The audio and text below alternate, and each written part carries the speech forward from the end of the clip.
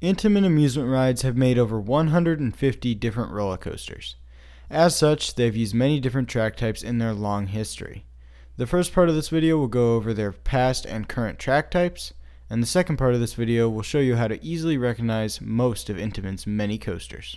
Intamin's first coaster was a kiddie coaster. Then they made a wooden coaster. Then finally, Intamin came out with their first large-scale steel coaster, Vertigo-Rama. This coaster's track design was very similar to Arrow's track design at the time. However, both this style of track and this coaster were short-lived, as Intamin never used this track style again, and the coaster closed after never opening in 1983 and has been standing but not operating ever since. Intamin's next large-scale coaster was Sarajevo Bobsleds at Six Flags Magic Mountain. This coaster was Intamin's first successful large-scale roller coaster model, with 5 being built. Intamin's next coaster track was more traditional. In fact, it was nearly identical to what became B&M track. To find out more about B&M track and how to tell the difference between the multiple manufacturers who have made coasters with this track, check out the video I made on B&M, link in the video description. The first Intamin coaster to use this style of track was Z-Force at Six Flags Great America in 1985. 3 years later, in 1988, Intamin debuted their first stand-up coaster. These coasters are often confused for B&M coasters due to how similar the two manufacturers' stand-up coasters look. Some examples of the Intamin stand-up coaster are Cobra, that formerly operated at La Ronde, Shockwave at Drayton Manor, and Batman the Escape at the now-defunct Six Flags Astroworld. In 1993, Intamin debuted their oldest track type still in use today. This track type consists of 2 rails with a few support beams in between them, but only in 2 dimensions. This track design is used on most Intamin coasters on parts of the track that do not face extreme forces, as a way to save money by using less steel. You can often find this track on places like the transfer track on even the largest Intamin rides. This track type has also been used independently for some of Intamin's family coasters. A few years later, Intamin introduced their reverse freefall coaster. This coaster again used a new track type. This new track was very similar to what is now RMC track, the difference being that the side friction wheels are on the outside of the rail rather than on the inside like on an RMC.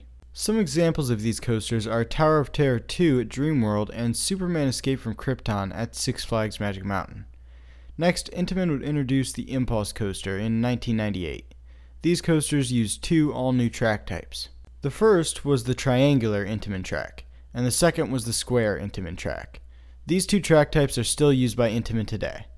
That same year, Intamin introduced their multi-inversion models. These coasters broke multiple world records for a number of inversions when they opened. An example of a multi-inversion coaster is Colossus at Thorpe Park. The year 1999 was very important for Intamin, as they built their first ever hypercoaster, Ride of Steel at Darien Lake. This coaster's design set the stage for Intamin's largest year to date. The year 2000 was great for roller coasters in general, but Intamin was behind many of the great coasters of the year. First, Intamin built a clone of Ride of Steel at Six Flags America. Next, they built an all-new hypercoaster for Six Flags New England, also originally named Superman Ride of Steel. This ride continues to compete with the next coaster they built in the year 2000 for the Golden Ticket Award for Best Roller Coaster in the World. That other roller coaster is Millennium Force. Using Intamin's square track, it was able to beat the height world record, rising to a height of 310 feet. Along with these 3 large roller coasters, they built another Impulse coaster at Six Flags Ohio in the year 2000. Intamin continued to use this track design in creating record-breaking coasters like Top Thrill Dragster, which opened in 2003.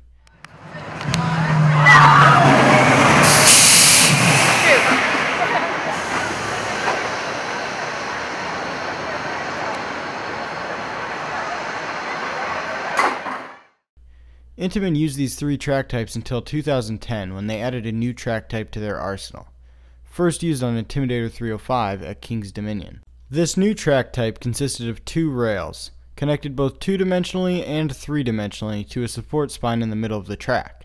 The spine was connected to another support spine on the outside of the track. This new track design allowed for more forces to be put on the track. This is why you often see this track type on Intamin's most intense coasters. So now that you know the history of Intamin, how do you recognize their coasters? Well, the easiest way is to look at the train. On some Intamin rides, there's a small plaque saying Intamin and the model of the coaster.